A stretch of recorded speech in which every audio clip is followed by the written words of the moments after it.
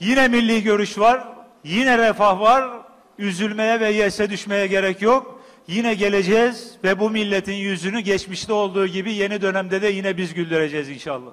Ne yapacaksınız geldiğiniz zaman? Öncelikle bir defa 4 tane önemli adım atılacak. Birincisi, kamudaki israfın önlenmesi. Kamu kurumlarının hiçbir tanesi kendi bütçesinden daha fazla bir harcama, gelirinden daha fazla bir harcama yapamayacak. Faiz ödemelerinin ortadan kaldırılması.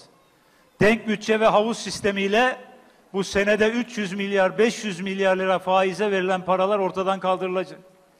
Üçüncü atılacak adım, imtiyazlı holdinglere bağlanan hortumların kesilip atılması. Hayır.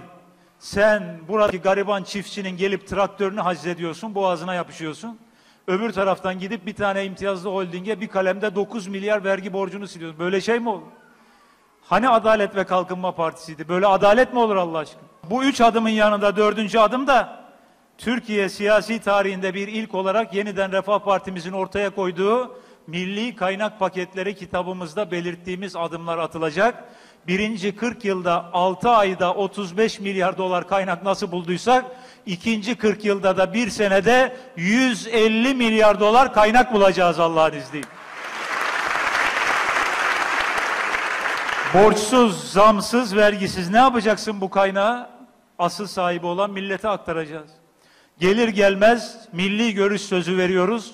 İşçi, memur, emekli maaşlarına %150 maaş zammı yaparak işe başlayacağız.